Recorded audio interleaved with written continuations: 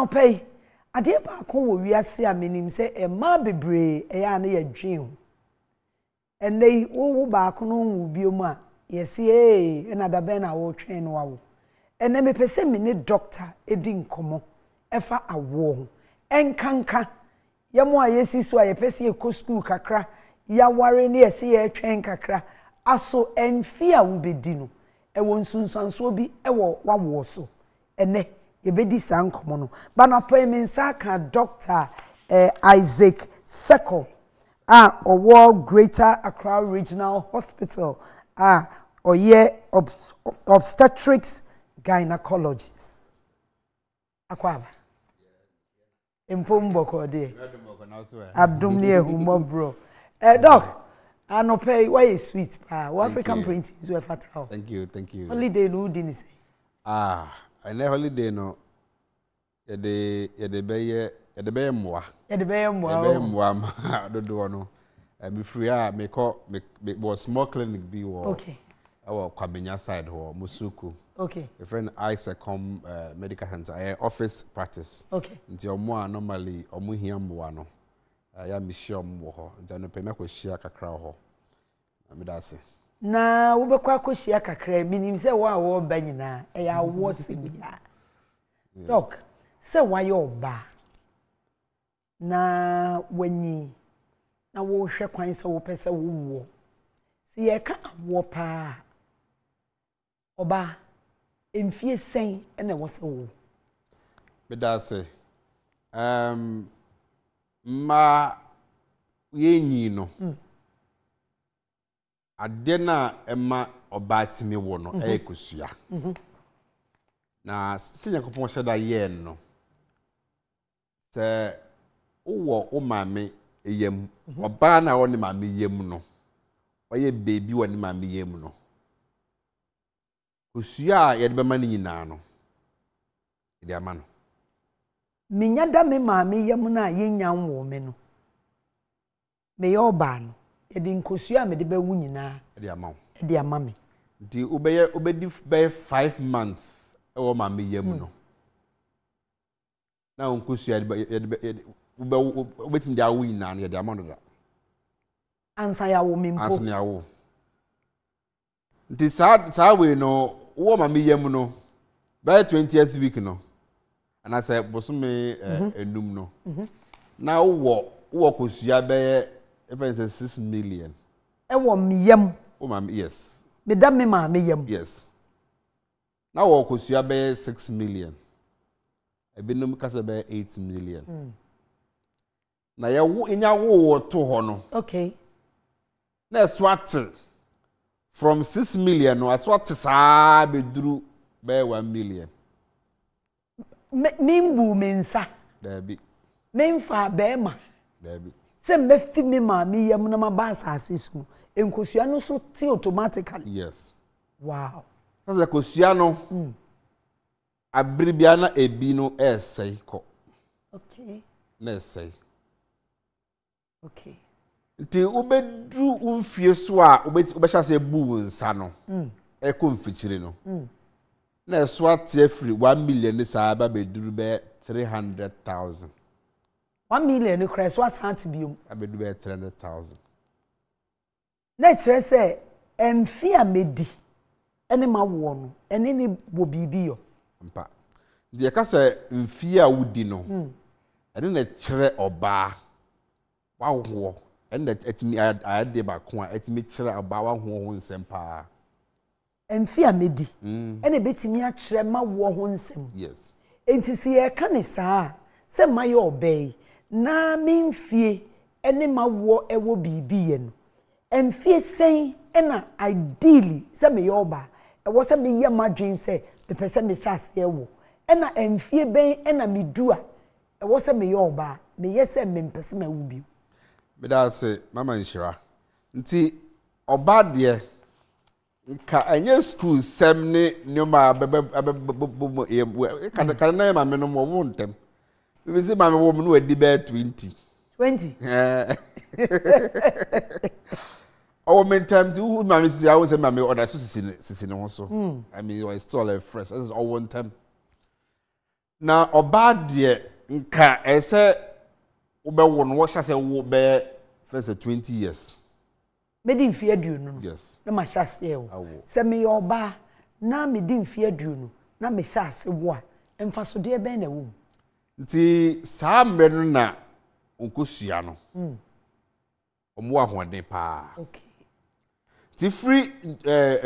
mfie aduonu 20 years kopim answer bedo duasa no 30 years no ese ka wo manyina nso na say school ni nsam ti ama etwe kwa chire okay enti medical hu se me wo ntem a na me nkosua na wa hoden pa emfie ben na wudu nso a nkosua no enhyeda enia ho nti wo be free on say medical case nti se wo hyase wo emra wo kosua no wa hoden pa kosua no ye wo na hoden okay ene ye wo emra ultimate to kosua no okay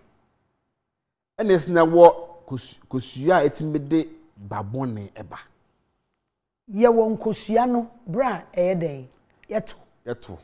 ye wo de babone eba ene wo de ahoden ye wo de wa ahoden okay say miensa yenfa de wa ahoden na yenhwe bra yeto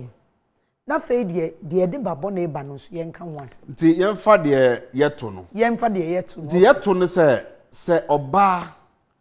se wunya dru 30 years ekono kan 35 years ekono wunya dru 30 years ekono na wokusua na ho de eba fam oh sir yes okay 35 no kode na ahoden de aba fam pa from 35 ko na wokusua na esemo from 35 years ekono kusua na esay fast bosum bia to me 7,000 hey bosum bia to me 7,000 ene ye nkosua na esa the free 35 kon dey for no accelerated distraction okay saying 10 e dey na ma ne basa a program okay akopon sheda ye den aye hye ana nyame aye no ewo to na yes ba ebinim dey say sin ebinim okay beno so no yakopon na kire entimi mfa ye pe enye but wosin nkosua ni bi wo wo mabone eno no ma no mote sen nti won say ye ka say after 35 years no when you do a 35 years ekono ekosua no ache won say ye wo ma me yam na kosua ne ba ayo ene e bu kosua na tena ho ache te bi wo ha ye fe no Mrs. Sa ne su ene ne ban ewo ovaries ne mu sa for netime wo e free bi Down syndrome okay tetene yesi omo ye nsuo mba Down syndrome se na nkosua no we no say genes ewo nimu na wo kosua nimu etimi se san de su ban na akwai se nkosua bi agene ampa dine sa kosua ne be ma ne nsuo ni kosua pe ban na akoda ne bone nti even though say once say answer be 35 no ebi mitime wo Down syndrome ne we no now so the numbers ne dodo no no so sa san wo 35 years ago okay nti o baby about 35 years ye too for say o be so wo a o be 45 as after 35 no na o chance say o betimi awo sa kolani bi no na dos na we net one so no and unya di 35 years ago no won say bosum bia say oba otimi tukosua nanso unya di 35 a nya bosum bia na tukosua zo ba wo di 35 years a wo peba no na sa 35 years ago no won say na okosua no nya bosum bia na yeden otukosua no na koma wo ne ho ayeden nti me fa say bosumi ubu sa all right uko victory all right sa bosumi no wan tukosua enti ensabuo eni nkosua to no ensunsuwe be na wom because obi a na obi tie me onim se obu ni nsa pepepe a bibie ntouch ma nanso still ontimenwo meden ne mehu se me no mentu nkosua na meden ne mehu se sa brei min kosua no ato enti e wo se me hia be ma that's it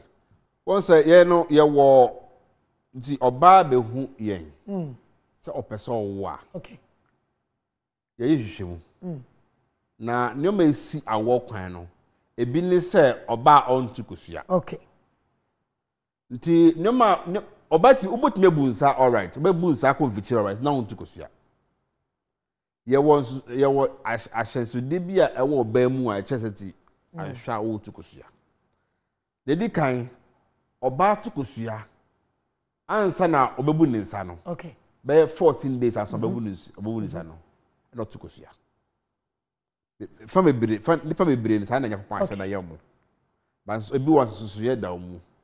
na ye wo nyoma bi a yetimede kire se oba betimi atukosua dedi kan no ye wo oba no temperature ne ho hye se di oba ne ho hye ti so de bia wo oba bi wa onu sa kana bi se ne ho ayehye an da ne ho yehye ba sab me no betukosua no ehye ni bi eden ekoso okay nti mi ho se oba ha atod be me wo thermometer amed me ma ho nti wo be check o every day no wonya sasa wo bunsa no every day wo be check o temperature wo be check wo ho hye nti to da wo be say wo betukosua no na temperature na eden akoso wo de ba ya nka mehwe se me nso mi di ekoso a ena ya de di kan okay atoso mienu no ye wo oba ne ho nsuo na se nsuo no okay sesa nti emra obetukosua no obo se na kosua na no nsuo na ye twan wo de to samienu we a obetuma twum saa eno be chese anhwa wo tukosua ne ye feel be ovulation kits I no sweet me oba no junso okay nti yetimi check oba no junso edu ba bia ho se awo se o junso yi no bibi wo mu wo junso be friend LH eye hormone bi a emra obetukosua na saa LH na de akosoro na kire se obetukosua ze LH no se e show ewo saa test kit na is a pregnancy test okay e show that test kit na pass se obi onyem no de na e so obetuko na se e find say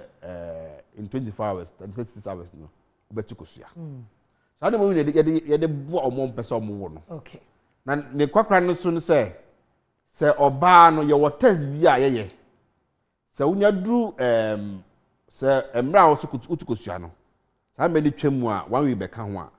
your test be your friend 21 day progesterone so we sa test no we ne boja eya me ho say ye nyina we sa test na bo say e kosoro number bi e boro ho a na chete oba na hwe otukosua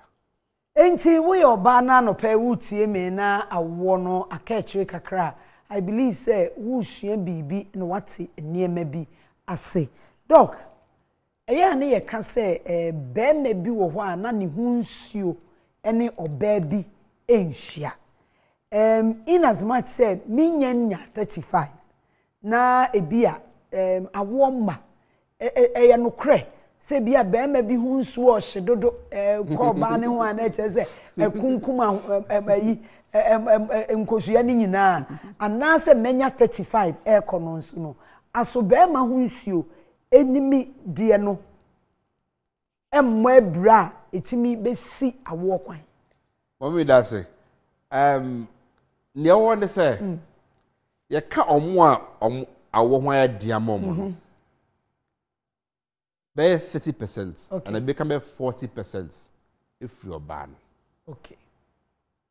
40% if you be man okay the 20% ade a omo mienu anasa ade a yentimi hu ade de bae okay na baby no say awo ma o say oba na say de okura abofra no ona nyinsa na ihu oba ho nti e ma na de hye oba no okay na so minim couple bebra na so mo mpa bebra a efri bema no ansha na obema ne hunsuo no enye na obema won se ye kan ma ne omumfie ho asem no so no ye beba ma mema ne ho me ba bebisa se mema nso omumfie no ekwa animu a se be omhunsuo ne ntimi mmoba se de yenyi a ana so omhunsuo no eno nso e producing maboni ni bia na kamia ye se ye de ya hye ma ne nko a nti de kan ne se eto de bia eno so sa eno so se be ka senti oba ne be ma omo nsuo no enhia no ewo ho oba bi wo ho otumi produce ye fe bi sperm antibodies once ordinary hia no pen no osane ko hia eto de bia na oba no ho ne ho nsuo no ehu bema ne nsuo no bone nti o produce bibi e fe no sperm antibodies saa oba no oni sa bema tena onya bema ni ja ne hu gu bema ni oba ni mu pe na saa antibodies no na akuntia oba we no bema ne hu nsuo no nti ombe chiom omo ntimi mfuro enkosoro no mo wu ewo ho ba enoso nti na me shada kan se nyoma ede awo emma ewo emma no ese uhwehwe ni nyina mu ansa koduru ho ma mimi sa emema nso mu nyi a se be mu hu nsuo na agine bidase se de oba nyina ne hu nsuo no agine ne kosua no eba fom ni quality no eba fom no Bema so unyi a etimi ba fom. Bema so unyi a etimi ba fom ene me ne Dr. Isaac Secorm ena ene ye twetwe nkomo efa emfie ne awo ho. Umfie esen na wo prapa awo ana enu nti ene age adwa ye di sa enkomo. Aha eya adwenipa morning ewo original TV so ena sabre wo hwemi. Doc, ape yenhwe nyinsen na nkasa. Medi 18 before 35. Every day there was say, like Obroni Beka said, how long should it take me to get pregnant? Me person me faithful. I will say a di bosome. I will say a di afe. I will say a di na watche. Answer me me faithful. As what we na. Ya bi mi nyanwo ye. Person me wo. Mfie ndu watche. Edeko. Me person me wo. How long should it take to get me pregnant? Oh, oba de couple. Se edi beye afe baako oni oba ne be ma atenase de bia omoda mpa baako so na otwim bia no omanye kora no omuhia meka mpam agro okay na chese mpam agro omudi bebe say na otwim bia no omanye kora omutimi ye 2 and 3 times. Okay. Now chimbia. We are 3 eboa. It say ever say and also yes we and then Monday Tuesday no we be there be. Say muti kakra. Okay. So we say we on Monday. My any Wednesday. My any Friday. One now. Nti say open wa. Okay. Say say only obe machia. It say this is Israel. We obe bia no. Kosua na woto ewo bosumi nyina mu no da ba ko be na betima kosua da ba ko pe ti da ne pa ho de a asa ene etintonto nti woto kosua no so a kosua no betena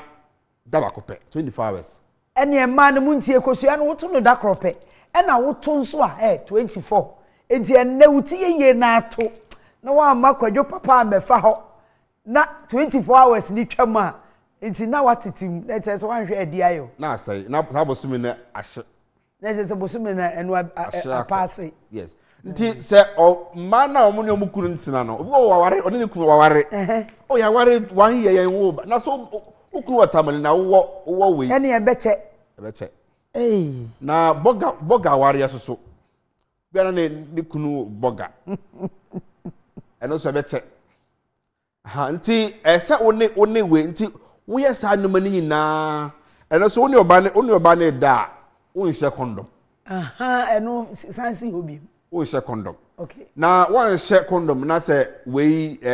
uja ho egu oba ni mu uja ho gu oba ni mu enye de ye wi ana ma na sori no yesi yes ana sori gina ho ana ni nyina abesin enye ni nyina na besin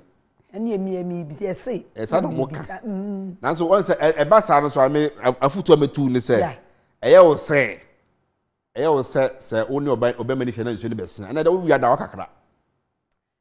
ɛne ewu wi a wo bɛda hɔ kakra doctor ne kan me na adwoa me nka hwe me de doctor bɛka na me yi ano doc sister metimi atwe me mfie abɛkyire like enye se me mfie per se but ma wo mfie ebi a me kan me di be 35 me ko be 40 bibi wo ha ebetimi aye a ebe mama hoɔden a ɛyɛ 30 years ahoɔden no betimi akuram bra me di be 40 and after 35 Edding oh on say de di kankan no mfie ne ade a ɛkyerɛ wawo pa nti sɛ wo yɛ ɔbaa na the more wo kyɛ no the more awo ne bɛyɛ di ama yɛnhwɛ sa wo ne bɛyɛ den dia obi a wonya 35 complications bɛn anaasɛ I don't know say complications ebetimi aba ne nyinsɛn mu ne na wo mu a ɛna obi nso a onyanya 35 no ɛno nso no obetimi nya complications anaasɛ benefits bɛn ɛna obetimi enya bra of ti we sɛ ofa yɛfunu ntɛma ɛboa wo okay sɛ wonyin no na nyarewa ahorow bi hyɛ aseɛ wɔ brabo mu hypertension mujamroso yeah diabetes esikyere ni nyina na eyi omho adi etoso no won se kosua no eni ahode papa no saafo no omutimi pon entem miscarriage omutanya miscarriage sase kosua ni ahode genetic problem wo mu akofo no omutanya miscarriage ena omo sanyensa pia no so din ma omo mo so obi was say omi agbofa no o menyinsɛ ma mresa but wonyi no na nyinsɛ no ayɛden ayɛden sɛ wona wonipadua no wahya ase brɛ saafo no so na esa na wei ukɔwo a anhwɛ this can become okay right this can become sɛ nyoma bebree timi ebesi awo anyinsɛ ni mu a ha nyinsɛ no ene yehuni se abefo kwan aba sebe obi enyi nkura no pese owo a yetimi eye ema ne timi wo na eno no ma mimisa se saa enkosua na eno no yetimi ye no etimi ma wo nso fafuru wo no ene ye mfie ewo bibi ya na ananse se mfie kɔ nanim dodo a saa ensunsuanso a ye kan metimi enya bi but that's it. Your friend be IVF. Yeah. IVF no. And IVF is say watching oba ho nikosua no. Okay. You be mo duro. Sa kosua na ka sententem no. You be mo duro ama sa duro no. E be ma kosua no bebre ato. Okay. Nti ye be ma we ni yakotwe we kosua no. And the people Monsieur be free me boss be a friend of Tabuache. Okay. Mr. Nancy Otia said Lekman Hospital. Yeah. Mammy penny 56 years be. Me boss Dr. Buache. Okay. A boss in the FA no. And we and pay Monsieur free no. Okay. It's no pay at 10 o'clock a year La Paz Community Hospital. We free a one amico. The bet she could send if you was say. Your chia or Beman who's united at the okay. Na de ahye mfidie bi mu na da ne abofra okay kosua ne we no sperm no e be hia ewia ne 5th day no se bia boni bia nso ne da kɔ de kɔhye wawodie ne mu enti obi enya be 60 years a ye betimi ama ne nkosua na ho agene no betimi enya ahoɔden me ya twe me ye de asese ma aye adwuma se nipa ko ne di 35 years kwa normally ye futu e mama ne say san say IVF ne board kakra ne tin no betu fu say your test bia ye fet test no AMH anti malarial hormone yes test na be kire kosua dodo aka wo mu okay nti so oba no ba oba ya say ya be test no say oh ye fet AMH ni wi a AMH be chance oh ukosua ewo mu no say na aka about your percentage terms a chance into you know mame ukosua we no enoso yekoya ahenya papa okay esa no so yesika ko be won the panel sa 2 weeks so ko won the panel 2 weeks na sa 2 weeks akire no bo enya ko papa na say ti mfie so kire IVF de be ya ma ho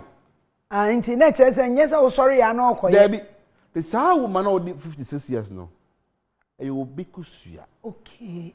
nti e basa na de benya oba o sa be and kusua is strong okay ni e dia ne de aka be man there a ye sperms ni we ne kwamo ano etimi check akra mo de mo na nsese mo yesa mu sisi yen e da no papa bia minim 8 years no wa sheda ne last month enya 4 years enye sisi sanya enye sisi ya na chese yen de ye so te sa enti ne ye hwe emma yemfie ene awo na wo hwe se de nkomo na ekọ na chese wo ma wo mfie kọ na nim bebre a wan hwa wawo ho nsem no ebe ya ahomete but mebie ahoma no na wonso de wasem bisa aba ye hwe se de yenyi enkanka ye emma yemfie kọ na nim ase de esi enya effect ni anaso broni se enya nsunsanso an effect na twi ye nsunsanso ewo yen awo so emmema de entanye won but mami mi ahoma no 0200 854 255 0200 mesra unya frame ya na wadwum afidie no ansa ye di nkomo nyesa wo kasa mente na doc ye twe ye phone in nkrofo be friend mami misa enei di aba wiase obia pese ye career woman emmema se ye twen emma se ye twen ye wo kwan bi wo ho a se me twen no ye betimi aboa me ema me nkosua na nya hoden na beema ne hunsuo no nso enya hoden kopem se ya ye be ye krado ana from me was 0200 854 255 0200 854 255 na ye ndi nkomodo edion eyedin nanso ye nua ne die mu aha ye bal odi balance doc twen ye nkwa homa ne so ofra for me mo ache mo akwa aba o I'm not good at English. It's like English. No problem. You can go ahead. Your name and where you're calling from. I'm Pearl, calling from Adenta. Okay. Can we hear you? Please, I would like to ask the doctor a question. Okay. Please, I want to, this morning, you are really educating me so much, seriously. I'm 35 years, and I have my fallopian tube. I had two times of ectopic pregnancy. So my fallopian tube has cut off. So I want to ask the doctor at my age, in case I want to do IV, is it possible? Okay. Doctor is going to answer your question. So keep on watching, okay? Thank you so much. 0200 854 255 0200 854 255. Fred, na fa wasem bisane bra doctor be you no doc. Yenyi masem na no ye wia yakoma me die. Asem no bi me ha. Na o ka me say ne abefo obi ya se me twen. E na meye na me de Kenya me nkosua. Na be na ma ne hu nsuo no so agina brane ne ye ready a. Eye we no one say when degeneration. Okay. Kosua no is say the say udin nuane a nuane fruit vegetables then your mana dog chance I be fruit vegetables or friend for me mo achi mo akwaba. Hello. Machio. Yeah, no. If I told me do for be ni. If I share friend me Lucy. Oba Lucy yankwe. O free. But me free dominancy. Yo, Lucy yet yo. Pacho, ma wo baako. My first one was 13 years. Since then, new sent to me, but many be measure na se hu su ni nyina asan ya ba. Enti anu so mpese mi hu de enti e ba ne sa. Mate doctor be you ano. Why? Pacho mate. That's 0200 854 255 0200 854 255. Fred, na fa wase bisa bra doctor be you ano kama wo de me boa no na me wi a no ma doctor yi ano doctor ne ye kan nuane sem nti nuane bi wo ho a eboa okay we fruit and vegetables the more would the more we are strong the more our stress level no ewo form yeah ti say ne monko say ya machiri good so wo decide no man wo di ya ebeboa okay so a finance ejina family history yeah family history so say hello good morning hello me pacho good morning me dofo wo di baby a ofrefi me pacho me ka fa free kuma se me di Alice ye tie wa no pay me pacho menya 35 ana me koye family planning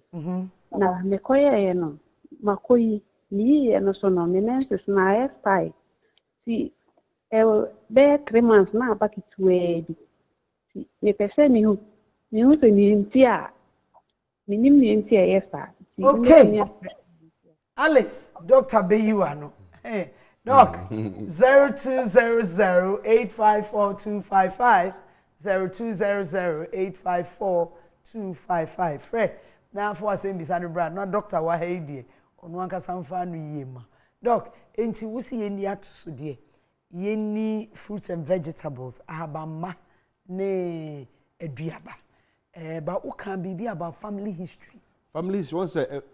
busuye bi ho a omutimi omufino omutimi any chance no mo still mo okay etimi ba na busuam okay fancy once say make chere no kusuane say fa no emu de say se ebinum mu de tentem no ekose ebinum de nti busuam bi wante say wo hu de esa wo hu abusuam de e bia na wo busuam a wo nhye da nim nti no esa wo ntem I don't know say we are say we no bibia ye fe no trading off yeah the upe career no eti wo de besesa awo no ye kwa ho ware so frɛ for me mu ache mu akwa ba no mami na mpo mu te say nyame adumo udin ni baby a ofre fi ni enko mfa cho ye frɛ me gifty me ka say free carnation gifty yenko mfa cho me wo 28 na ma wo ba ako na echire me kwanyim ye na binum adru ba since then no emba bio me say me wungu na no ayedin wanka sa de wonsa kan hu sa no ayedin mfa cho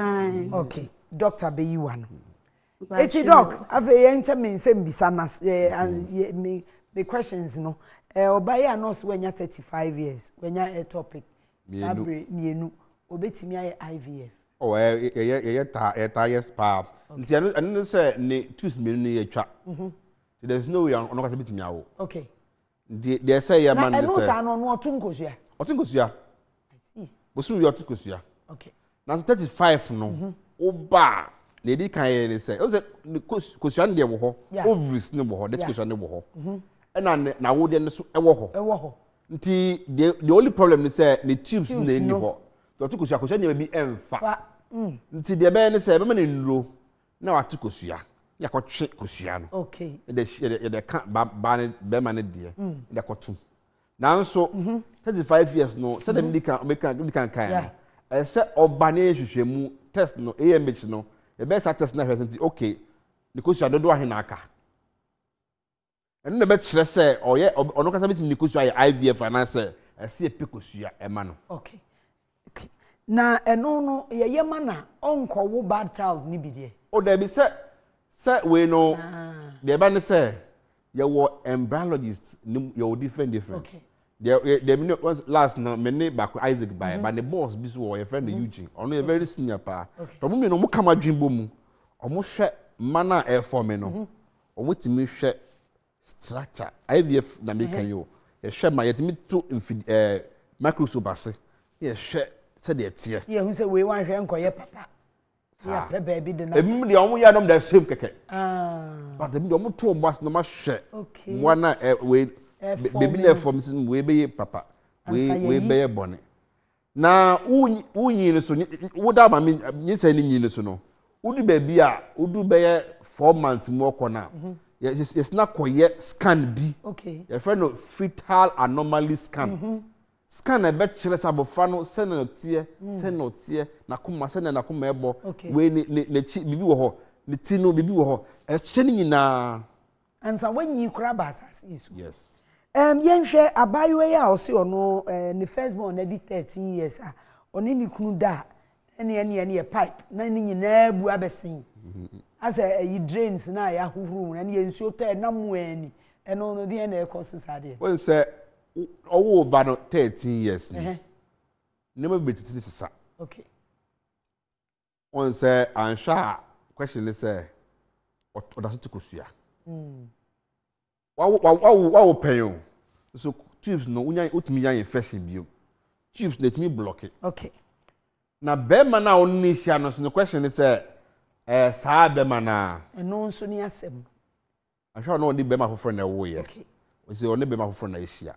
question is say saa be ma na onni hia sese no ne hunsuo ni tse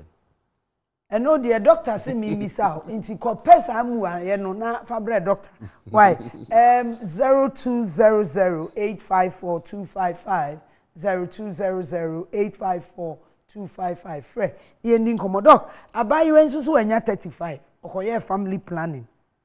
pacho me asa be du ansa na no yenhwe we die no ono no ose amse onyemu ye na okono maduro na otise bia ne womb na no ayeden oi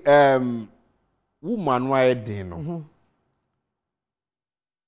oba bia no awodi na no ye fe ne service okay odo nsaka etise ohwene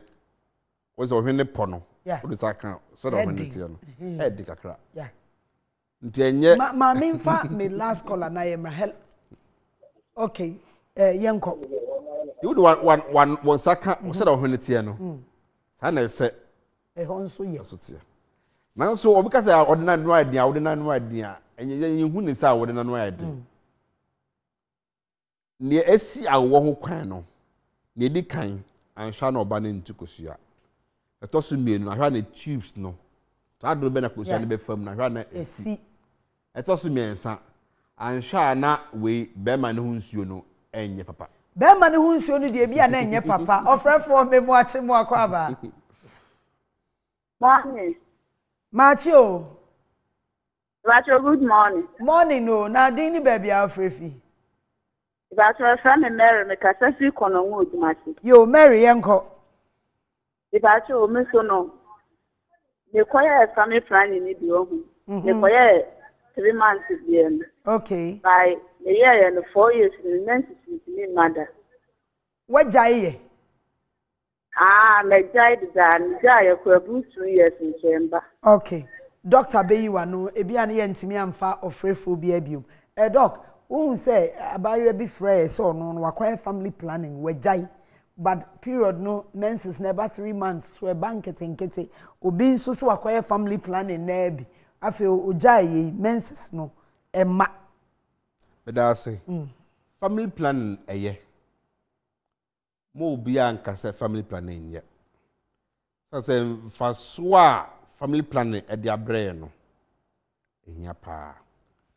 na obi ye family planning wie after 1 year open bad after 1 year by name Maya and so menses ye basa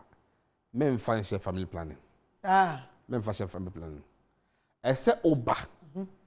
ne mana esi awo ema menses emba no eno ma bibre okay de se oba ne hwehwe nnum ne nti a o de nemba men fan ko share family planning my fan ko share family planning there sister BC wenya 28 or baba ko afei say onya flow bio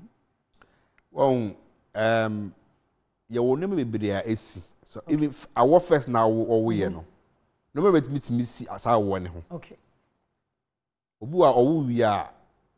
bibi moja tun kakra bi a sa moja na be tun no bit me sinya wo nkwan but eya na ye ka say family planning no un say obi ko family planning na okonom nnuro ana say okohye IUD said the beya onyem enti indirectly no wa reverse the fertility and I say we holding the fertility right enti se ogina opese owo a e wo se osan eko Kenya awo no ana se e wo se eno ankasa betimi aba family planning de we are bibia method bia wo mbosom dodo a e wo se edi ansa na obe reverse back to fertility baby na enya problem the Kenya problem ka bari san family planning egu baby na enya problem 1 or 2 or 3 benya problem na so me mfa subo no enko ma family planning no ansha na bibi na ka ABC dada na because family planning akoye yi nti no na hwa na de ko family planning nti de hia ne sese obi unya problem na bra na yenhwehwe mu kono ma na esi kwan no bebre asi ehu se wo pot no de nti na wo de no I to chima obi wo hwa na onye family planning so doesn't onwo ono so yin kan say won se ye ka senti se abofra ne wo ne ma meye ma ne kosua ye yin no ebi wo hwa sebi o kosua ne mu anya bi e wo ne ma meye wonya bi obi oso ansa ne be wo no na ne kosua nyina den asai idea ne ma ne ba obia wo se rate of deceleration won kosua no o ma meye ne fe bi embryology and baby ne ko baby sa de no nyina timi to chima sa ne ma ne nyina etimi etochima ene mama wahum se dodo a wonfie no ekọ nanim no dodo a wawo ho eye den enti nkebe ya pre awo no se waye wadwen se wo pe bade bomodi na nya bi na fa gu nchen doc ene nkrofo ehu se omo cha ebeche but wama yehu se echempo no yetimi yehu bibi ma hwefo afutuo na fe fa number etudwa na yen ayewo problems no ewi ayasan why me da say and the mechanic say once in say no obi a career your career women and men obi a pe say of